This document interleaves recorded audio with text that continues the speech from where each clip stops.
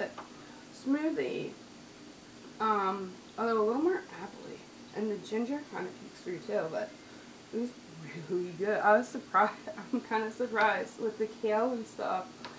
I thought I wasn't gonna like it, but it's so good.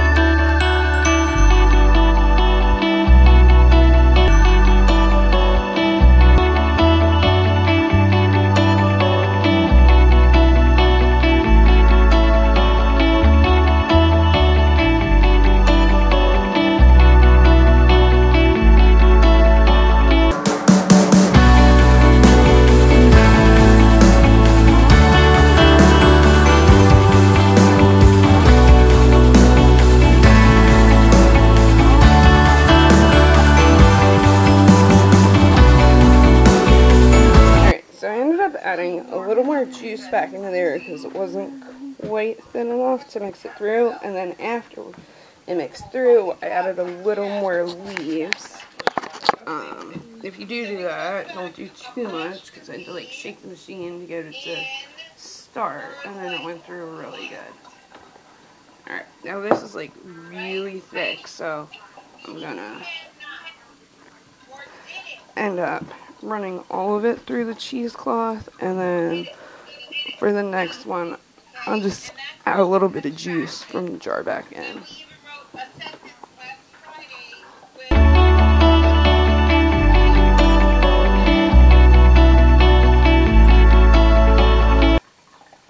Not in school. I didn't pay attention to school.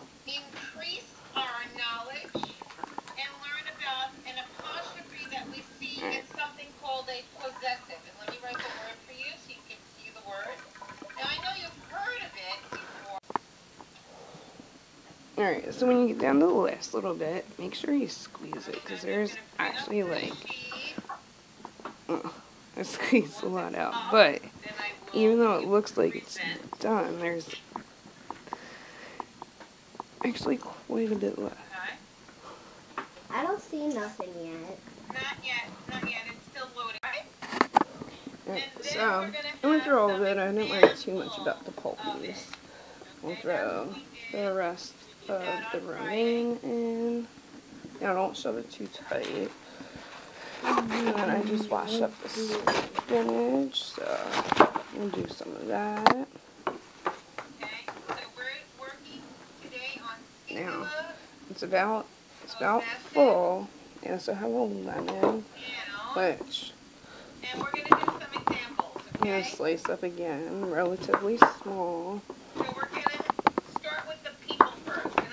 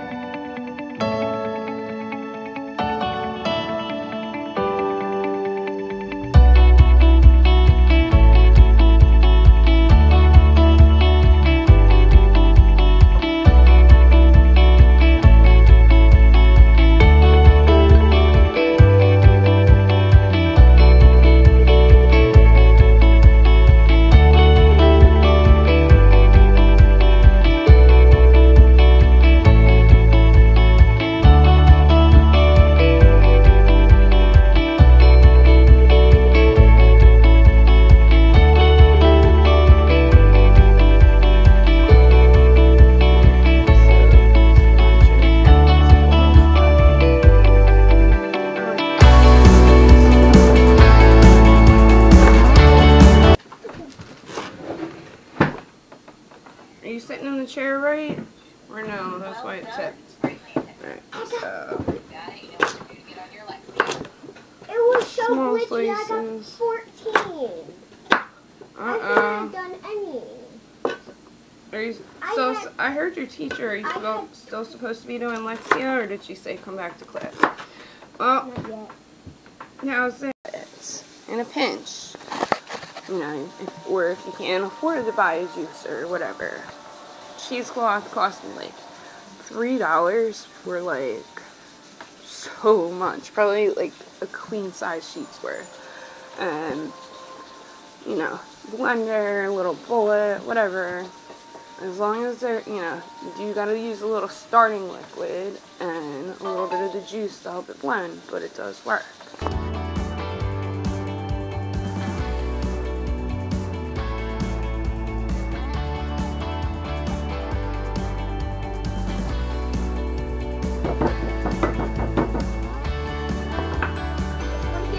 No, that was me. I was banging on the Ada, nobody is here. I was banging on the jar. Why don't you listen, boy?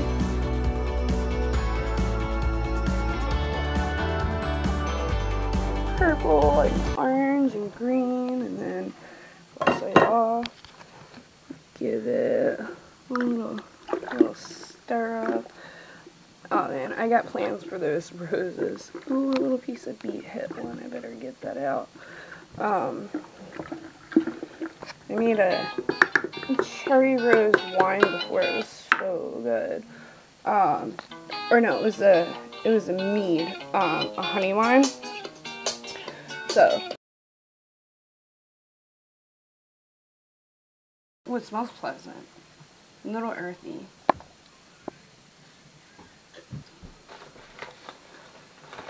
Pretty good. Not quite as sweet as yesterday, but the beets did add some sweetness to it. Not bad.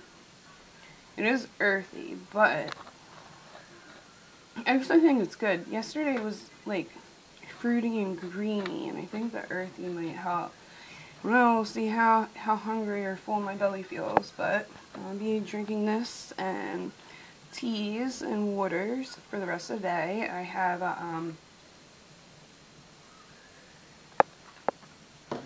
a daily detox that tastes really good. On day 3 of the 72-hour juice cleanse, I did look it up. So number 1 is the green juice. I really think that just helps like prep your body up and flush you out. And then day 2, colon cleanse. Let's do all kinds of bathroom talk, but day 1 I emptied out. Day 2 I didn't. Although this morning I did a little bit, so I guess it worked. And we're now on day 3, which is liver and kidney flush. And then we got over here all fruits and veggies today.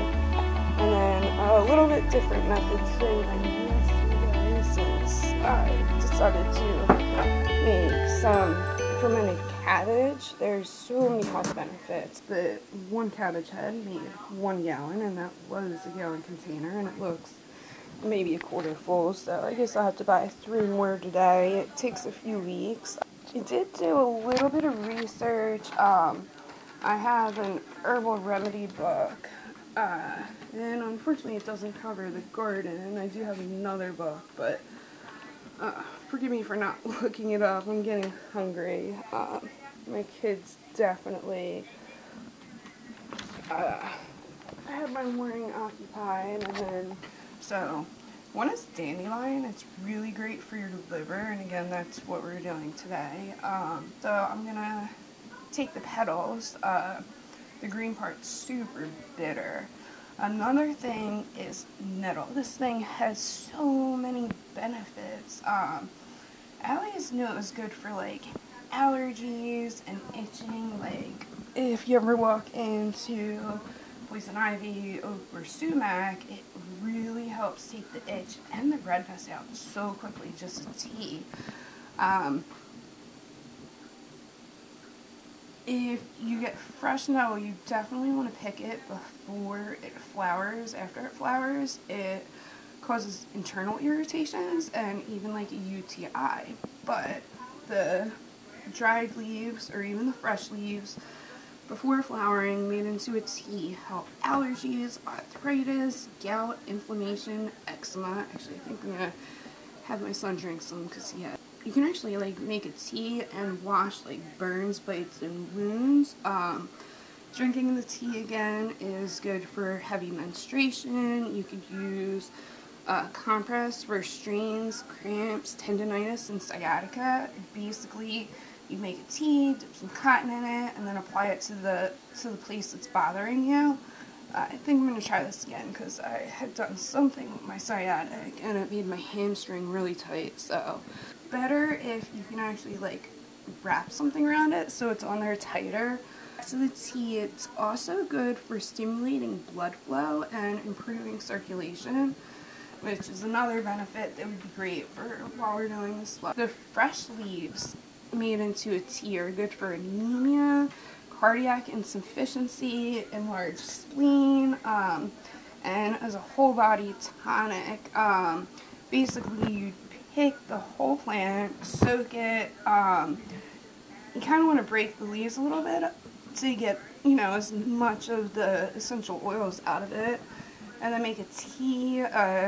Teas are done by not boiling. Just remove all the leaves, and then you'd heat the water to just under a boil. So strain it out for a tea. The whole thing when I was looking up about the remedies herbology book, I found something for thorn apple. I don't know if anyone else likes Outlander like me, but Claire had actually given it to the lawyer for his asthma, but you can also make a tincture with the seeds. It's good for whooping cough, tremors, for Parkinson's or any other muscle spasms. You do have to be really careful if you do make a tincture with it.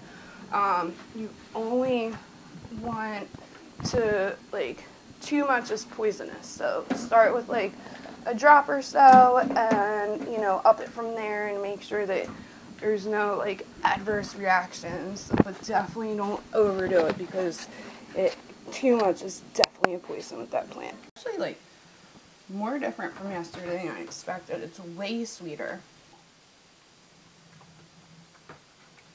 It's got a hint of earthiness, but this one's as good as the first days. Just obviously a little different with the beets, but it's so sweet.